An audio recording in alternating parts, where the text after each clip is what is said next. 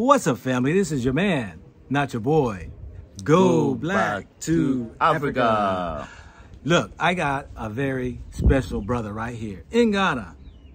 My man Coyote. Yo. What's up, brother? How are you? I'm good for you, brother. Look, family, I want y'all to meet probably one of the most intelligent minds that I've met here in Ghana. Yeah. This brother here, he has a mind that is like sharper than a nail.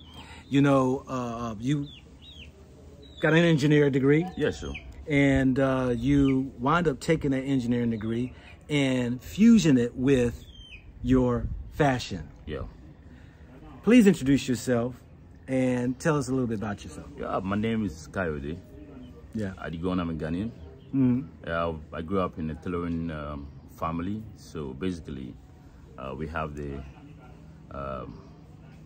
shop in front of the house. Yeah. I have a first degree in engineering, electrical engineering precisely. Yeah. And I would say I'm a fashion engineer and a fashion designer. Okay. So basically I'm employing my engineering principles in what I do in fashion design. I want you to explain, because you broke this joker down to me, you know, about the difference between a fashion designer and a fashion engineer. Yep. Please share it with the people. Yeah, but mostly people are just accustomed to what fashion designers are, but not fashion engineers. Fashion design basically is about, you know, putting your concept into paper in the form of illustration, and then getting tailors and cutters to put those ideas together to make a cloth for an ideal person. But engineering talks about the figure that is going to wear it. Okay, how do we, you know, alter those designs to fit the figure properly? And currently we are doing fashion engineering, no more fashion designing. Before, fashion designing is just an artistic aspect of design, but engineering talk about the functionality of the clothes. It talks about the principle of engineering in what you're wearing, the textiles, the fabrics, and everything you're going to wear. So engineering is more what we are doing today than what used to be in the past. That is fashion design. Now, hold up, because you had shared with me, you set yourself apart from majority of the fashion designers. Exactly. Because when you're saying we, you're referring to you and your wife's business. Yes. Because you said you really threw me off guard when you broke the fashion engineering down and how precise and specific and exact you are with your designing. Sure. You actually did 2 outfits for my wife and myself. Well, and they were beautiful. And you know, I had wind up purchasing some fabric for my wife, which is kente cloth, very well known around the world. That's probably the best cloth you can ever get around in most countries you know of. Sure.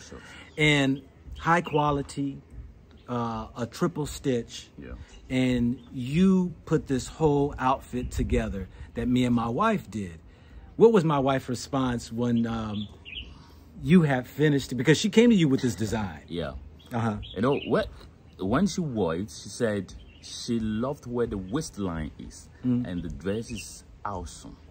That is the word I can remember she used. And she said it fitted her perfectly, as though I know what figure she is. And I smile because I know the kind of things I put into the process to get that job done. Now, as I said, it's engineering now. Fashion has evolved from the designing to engineering. Because we have to understand that we are dealing with a human body, which is a solid geometrical figure, that we are using a fabric that is a 2-dimensional, plane that we have to use to cover a 3-dimensional body. So you need the principle of mathematics and engineering to be able to construct this perfectly to fit that figure that is going to wear it. And not everybody can do that. Not everybody. That is what set us apart from the rest of the... Because you also deal with alterations. Exactly. And there are people, I had a guy alter 2 of my shirts, and the pockets were crooked. Exactly. And you said you actually created a so-called pattern or a mathematical equation or something. The methodology starts with, you know, mathematical, you know, templates that we have put on paper. Yeah. So I normally train people who want to work with us how to apply this principle, this basic principle. Yeah. In getting straight lines, getting the, you know, the slope, because the what we call it, the shoulder, okay, the waistline, where it's located, the crotch, the length of the legs, and all these things, they are just basic mathematical principles. Wow. You know, really when I'm doing this video, because me and you were talking, and you had some interesting things that you were sharing about the success of African Americans and other diasporas who are coming to Africa and are failing in business. So. And you said, you know, I said, man, you got to share this with the people, because I know a lot of people who's come into Africa who is desiring to do business, who have done business and who have failed. My thing is that you sharing this information, I think, will be profound, because you had made, please share with the people what you had shared with me. Yeah, so I was, as we were talking about before, that I have seen a lot of, you know, Western brands trying to come and compete in Africa, but they couldn't survive because, one, they did not understand the culture of the people, two, they did not understand our markets, and then our pricing system, and you know, clothing is more traditional to every group of people, especially Africa. In Africa, we express ourselves in what we wear. Our status is determined by how we appear, and so we do not like wearing clothes that are mass-produced. Okay. We do not like wearing clothes that are mass-produced, and then we need to also understand our physiological makeup. You know, the African, the way we appear is different from how the Western figures appear. So if you put us into sizing, there's a huge chance that you're going to miss the market. Okay, so I have seen companies like Pep. You know, Pep was a clothing brand that came some years back. They collapsed, they couldn't survive. And then, you know, Woolworth, recently, I noticed they also closed down, and Game has also packed and they're gone. We can go on and on and on and on. So it is important that if, you know, African Americans who are interested in doing business, especially in fashion, in Africa, they need to understand that we love to party. And in our parties, we all want to be different. And we everybody want, but they're gonna have their own separate type of outfit. They don't want to be looking the same. No, we don't like the same at all. We don't want to look the same at all. So, because you said that, you know, partying, you got weddings, you got funerals, we have outdooring, we have birthday parties, we have you know, we sometimes we have funerals that last for like 5 days. So and each day, we are changing our clothing. Hold up, even the weddings, before even you get married, there's this thing y'all do where it's like you show up and you have to wear these different outfits, exactly 3 or 4 or 5 days before the wedding itself, and even on the wedding day itself, you have to wear like 3 outfits. 3 outfits. It's crazy. So, that is the beauty of our culture, and you need to understand that is the reason why we need to up the game a bit. You know, I was telling you that the human being has evolved, the fashion society has evolved. Because human beings are now doing a lot of breast implants, you know, you know, enlargement. So, body enlargement. So it is changing the dynamics of fashion designing. So designers who just sit down and think, okay, I love this design. And I think, okay, it will go into the market and sell. No, it's not going to sell like that. We need fashion engineers now, like myself. A tailor who tailor clothes. In America, we don't have many tailors. Very few you find tailors. But you're saying you are beyond just a tailor. You're talking about a person who can actually put together a person's wishes in either the design they want. They can take, like my wife, she took I think 3 different designs, and you made it into one. So she has to pick parts of designs from other designs, and then you have to combine into one. Exactly. So you need to also understand the consumer, the wearer. That this is what she wants, and this is the fabric she wants to use. Yeah. So you, the fashion engineer, must also help to advise that, okay, these ideas you're bringing, this fabric cannot help bring out this idea somehow. Yeah. But we can get it in a way, we can add this to it. Yeah. So fashion engineering now, as you know, one of its kind in Africa, and I'm spearheading it. I think it has a lot of room to grow. Back to the advice you were wanting to give, because you did mention that you got to know the market. Exactly. Right? You got to know the pricing. Sure. And if you're not sure of the demand, you're going to fail. And that's the problem that we have, is that we come and we overprice ourselves. Exactly. And we turn around and we think that because we got a good product, sell good food, or we make good food, or we make a good outfit or something, that we can come to Africa and it's going to sell. Yeah. And pricing is one part. You had made mention about pricing, so that people can understand. How do you differentiate? Because you got some dignitaries that you do outfits for. You got some high class people. Oh, you know that. Yeah. How you know this that? dude's sharp, because actually, me and my wife was taken to a seamstress, and she does clothes. And what my wife was wanting, she said, I'm going to have to call a guy who she knows who's going to do this. And you all the way out, we're all the way out here in Dodawa, outside of Accra. Yeah, and so she called you up and said, hey, I got a woman who's want this right here. And so she said, you in good hands. Yeah.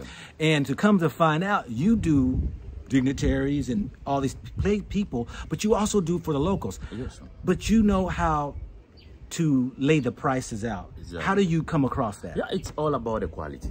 Yeah. You know, there are some specific fabrics that requires a lot of time to handle, to come out with good clothing or outfit. Yeah. And then there are some too that doesn't require much time. Yeah. So the pricing are very flexible, so that, you know, we look at the quality of what you want us to do for you. Yeah. And then, you know, where exactly you want to present yourself. Yeah. And then we know how much time and labor we have to put into it, and then you get the best outfit that we can do for you. So our prices are more flexible. Okay. Well, you know, we want to meet your other business partner, your lovely wife. Yeah, sure. And then we're going to go ahead and get into you all's vision. Sure. Okay? All right. Please introduce your wife and your daughter. Oh, my God. This is my beautiful wife. Yeah. Her name is Edwina Anderson Adigon. Yes. And this is my beautiful daughter, Temitope Adigon Naila. Yeah. Yeah. So they've been with me all this while. Mm. Yeah. And you have another child. Yes, but he's in school now. Yeah. Yeah. Okay. So, Madam, you've been together 9 years, married 5 years. You've been in this business. How has it been in this business for you? Well, business has been very good. Though there have been ups and downs, but then we keep on trying, keep on researching to come out with new trends. And aside that, we also have big dreams, and we have some visions, in fact, great visions that we really want to delve into. So you got some big visions you want to dive into.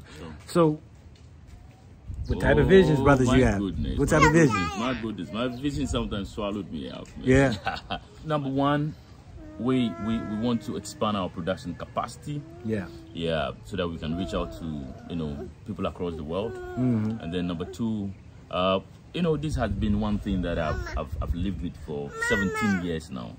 Okay, so I want to, it's working now, so I want to impart that knowledge. So I want to establish a training institution where I can establish, you know, impart my knowledge in fashion engineering, fashion design into students who want to pursue a career in fashion. And then the third one, oh man, I know Africa is growing big. Yes, it's growing. Yeah, because I've heard about, you know, Vanessa Williams setting up a theater here. A theater, yes. I would love to be part of that project. Yes. And then Idris Elba, oh man, I love that guy. He's bringing a studio, and with the mindset that I have, he can't move without me. I want to connect with him. Yes. So Vanessa Williams. Vanessa and then Idris. I tell you this right here, they would love to have a tailor like yourself, you and your wife, because I'm telling you, me and my wife are thrilled with our outfits. Matter of fact, this is one of his, let me get back here. This is one of your shirts you had made that I want to sport and show. Thanks, you know what I'm saying? Thanks, man. Thanks, man. Yeah, these are the clothes that you have, that you sell out there. Thanks. Yeah, and you know, I'm quite sure because you have found the engineering part of really designing, and you have a precise way of doing things, you do things beyond than what most of the other tailors are doing. Exactly. And so when my outfit was fitting, I mean, to the T, and my wife's, I tell you, you know, you're gonna be the only one doing my outfit. And I want to add something quickly. Yeah. For those African Americans who want to establish here, if they're looking for an engineer to work on their workshops, the machine specification, the ironing, and everything, they can consult us. You talked about expanding. Yeah. So, you know, I mean, there's many people out here who are really love to help small businesses, want to invest. Some want to be investors. Are y'all looking for investors? Sure. We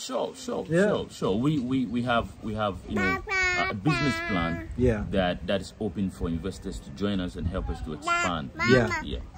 Because I know one thing. I mean, there are people out here who have great skills and talents, but just don't have the capital to go ahead and start or expand even businesses. Exactly. And so you want to get into a school, you want to go ahead and expand your business, because this right here is their shop that they do all the designing and sewing and everything. So, okay. Well, you have social media? Yes, I have social medias. I'm on Twitter, I'm on Instagram. Okay, what's their names? You got a WhatsApp number? What's your WhatsApp number? +233. Yeah, +233 +233 9011 And what is your social media names? For Twitter is Stain Papa 1. Stain Purple. Stain Papa 1. Stain Papa 1. Stain Purple 1. Yeah. Spell that. STAIN PAPA and number 1. Number 1. Yeah. Okay. And what about your other? But yeah, the Instagram is the same, Stain Papa 1. Okay. Yeah. And do you have your designs out there?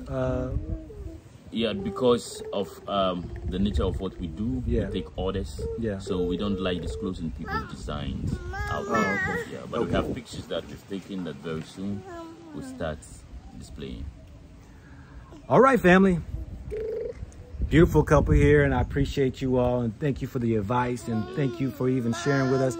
We believe your vision will come to pass. So much success to all in what you do. Thank you very much. Go Black. This is your man, not your boy. Go Black to Africa. Think about it, think about it, think about it, think about it, think about it, think about it.